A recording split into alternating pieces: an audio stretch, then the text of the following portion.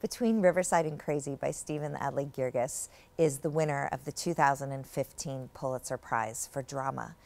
This play is a great American play. I think that's why it won the Pulitzer Prize, because it is absolutely in the tradition of great American plays.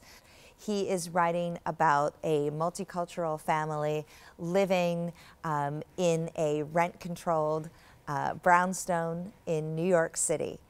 And I think what makes it such a great play is that it has an incredible cast of characters.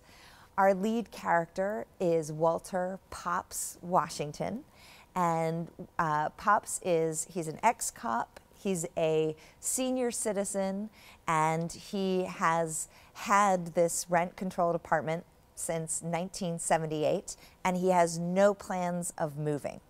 And you see this family led by Pops really dealing with some of the contradictions in America today and some of the hypocrisy that's in our culture.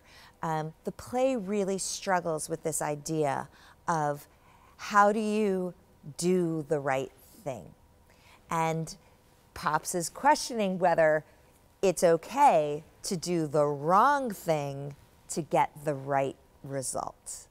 And so it's that contradiction and dance and big decisions that's happening in the play that make it really provocative, very funny. It's a very darkly comic tale. But at its heart, it asks the big question: how does this family move forward in America today?